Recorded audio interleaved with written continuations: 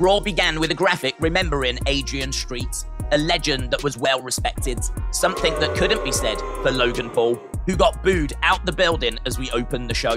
Ricochet came down with Logan asking how Ricochet will feel when his fiancée has to announce Logan as the winner of their match.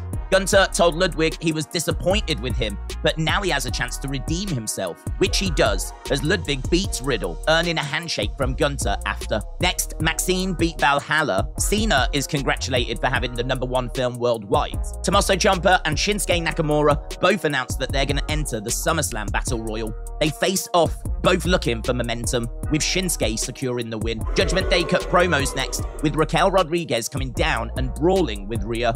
Rhea would get the advantage, leaving Raquel down. Backstage, Adam Pearce told Raquel she will get a match with Rhea once she's recovered. Ronda and Shayna's SummerSlam match is made as an MMA rules match. Next, Brock Lesnar came to the ring, cutting a bit of a confusing promo. I am WWE Heavyweight Champion of the world. Cody came out and the two brawled. Gunther had a match with Chad Gable, saying that he would beat him in less than 5 minutes. He didn't, and Chad was announced as the winner. An upset Gunther demanded the match continue. It did, and Gunther would go on to win. Becky Lynch wanted her match with Trish.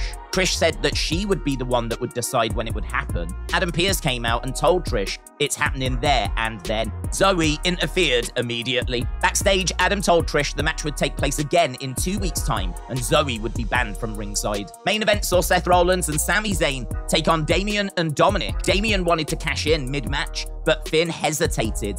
This resulted in no cash-in, and Damian and Dominic going on to lose.